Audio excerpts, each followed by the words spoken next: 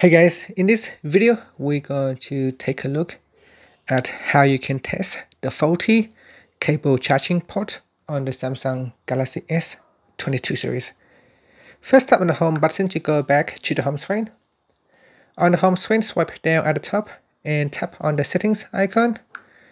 In settings, go down and tap on battery and device care.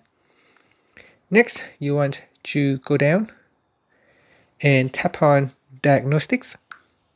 Then we swipe up to go down and tap on cable charging. Now we need to plug in the cable charging. So the charger cables plug into your USB-C port at the bottom. And now it will show us charging. So it shows charging speed, fast charging, and say cable charging is working correctly. And that's how you can tell if the charging port is working correctly and if your charging cable is working correctly or not.